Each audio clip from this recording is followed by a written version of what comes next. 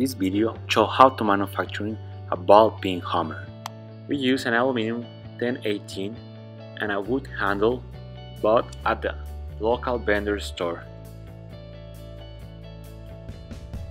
We use an NX to create a 3D CAD design, and after that we create the plane to be able to manufacture the piece. We have to cut the aluminum tube because it was 10 inches and we need a 5 inches tube. To cut it, we have to remove the excess material of each face of the tube to be able to work really easy.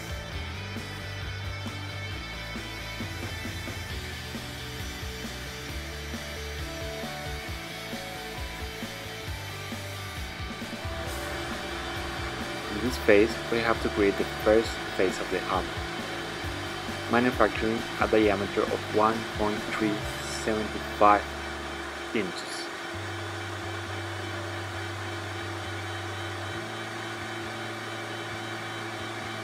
Then we have to create the neck of the face of this hammer.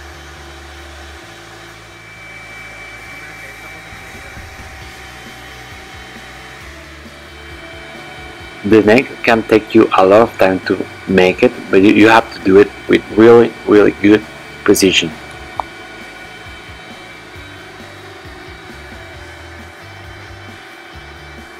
Then we are going to proceed to create the ball of the hammer. For the ball, we have to make a diameter of 1 inch in the other side of the face.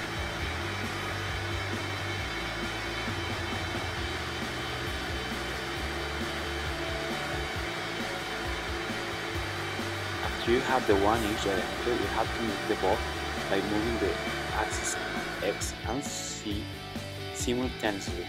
It's going to be really hard. You have to be really smart when you are moving both axes.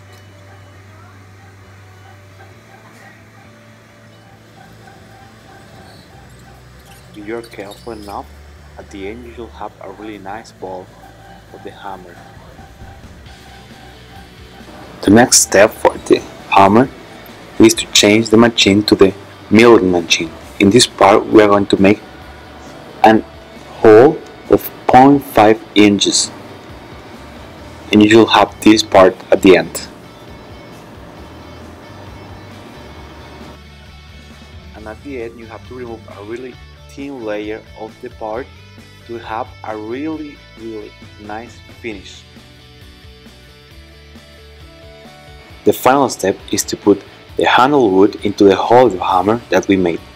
For this you are going to need a lot of force, so you can use another hammer to hit it on the base.